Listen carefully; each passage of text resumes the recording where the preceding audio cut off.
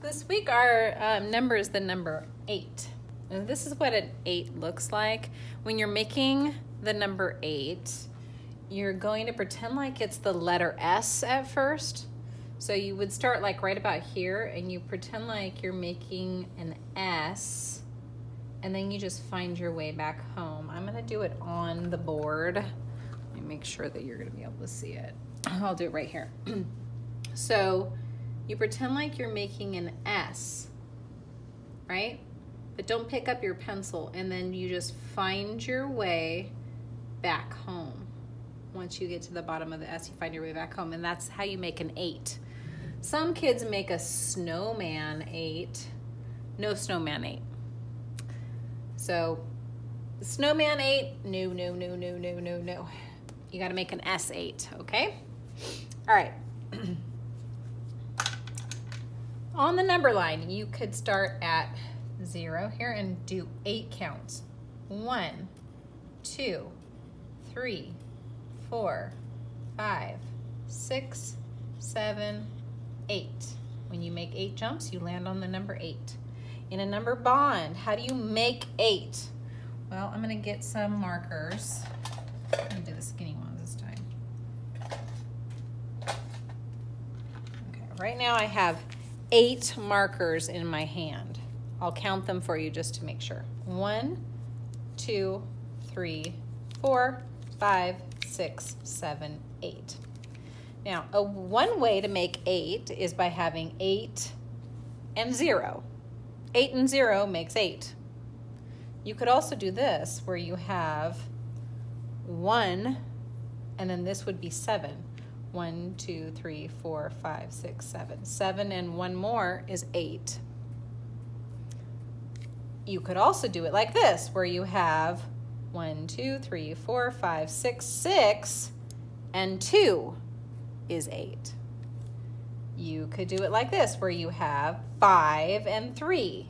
That's the way we see it on a 10 frame. It's a row of 5 and 3 more. So 5 and 3 is also 8. And the doubles way, where you have 4 and 4. 4 and 4 makes 8.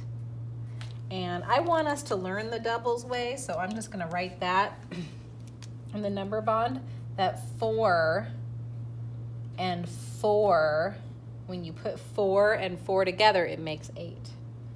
In a number sentence, this is how you would write it. 4 plus 4 equals 8.